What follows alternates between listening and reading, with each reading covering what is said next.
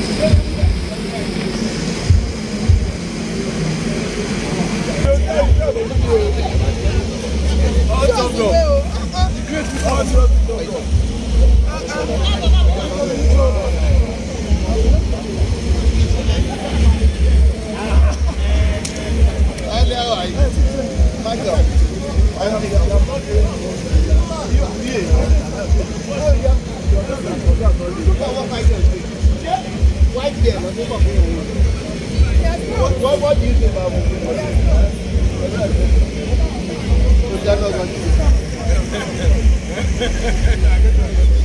So let me take a picture.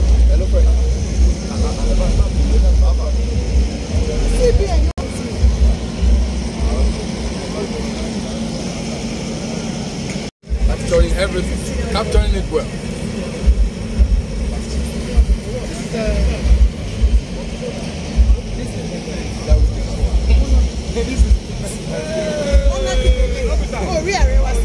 This is the event that we came for. The burial. Have you seen anybody with this kind of threats on their brother?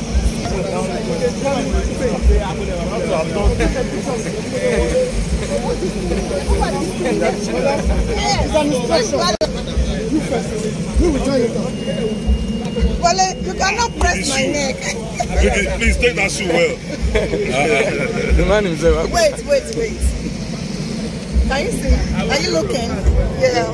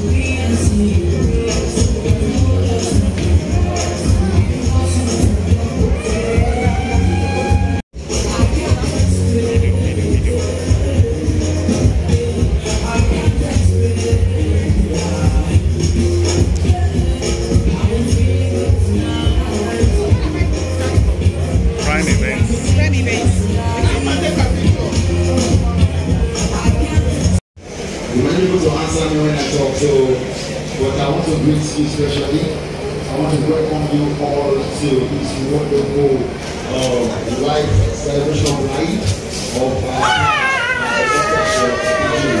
so on behalf of the Abidjan family, please permit me to my and I can see the colors, the color fashion, the white and the everything is looking so on point. No, seriously, I don't know about you, but about me, I've been a birthday party. This is a birthday party. Someone have been down to 140, right? 130. Am I correct?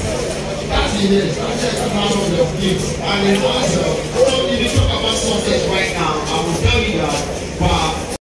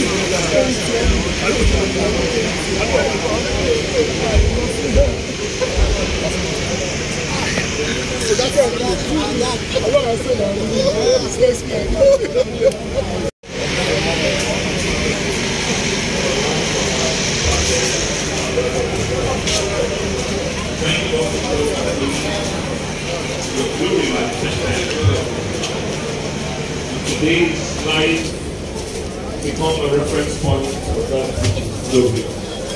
Return the glory unto you, and say, be thou glorified in the name of Jesus. And so, Father, we are here this afternoon to rejoice and to celebrate the life of our dear Father. We commit all the activities into your hands. We ask that you take total control in the name of Jesus. We pray that everything that we will do today will be in accordance to your will, and your name will be glorified. And at the end of the program, all glory and all honor will be yours, and all blessings will be ours. For in Jesus' mighty name we have prayed. Thank you, Pastor. Thank you. If you're not about to busy, please put your hands up for me one more time, please. Thank you. Thank you for coming. I think I will share. All right. DJ Premium, just give me something like yours. Let me get something like just give me a good sound. Why we.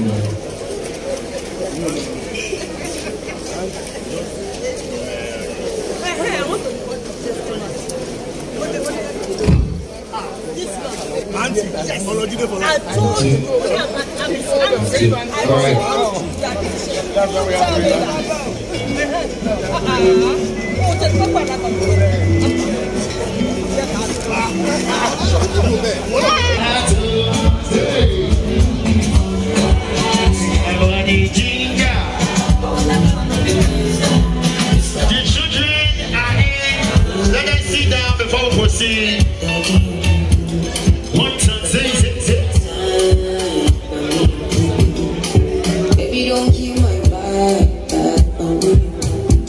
Shall we go make up till the morning? Oh, my little make up money, love the cat, if we do, I make me sorry now. Cause all my money I go give to the other, my child.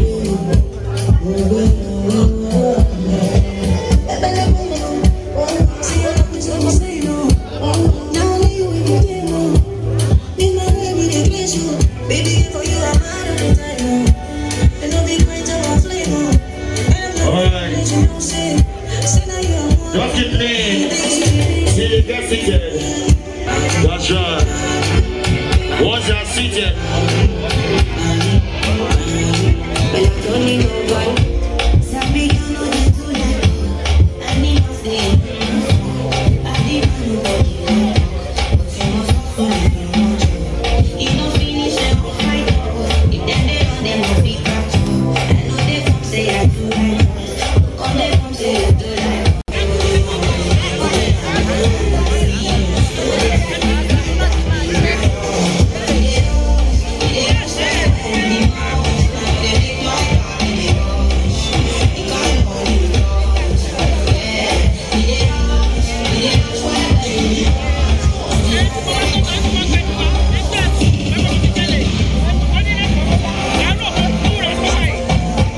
You know how it is, right? Trying to say thank you. See, what I was saying about you guys. Saying thank you to everybody that came out. Mr. Sheyi, imagine both of them, Emma Warrior, Ejokuna, Kabere. Emma Jokuna, sir. Your cities in the France. Mommy, are you enjoying the food? Yes, enjoying the food. Do you know Daddy?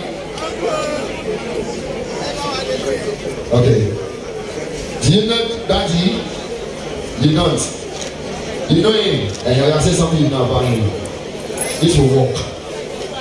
Until you will stand over. Oh, you know, the good manners. You don't talk about eating. And you shake it, not take on people. Mommy, don't say it, don't say it, I understand.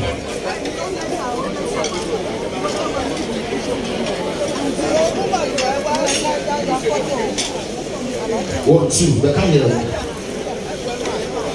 How come when it gets to you? Okay. Yes, it's a very nice grandpa. So, that is coming out. You want to see somebody? Oh God. I think this party is for us to just dance, eat, drink, and go home.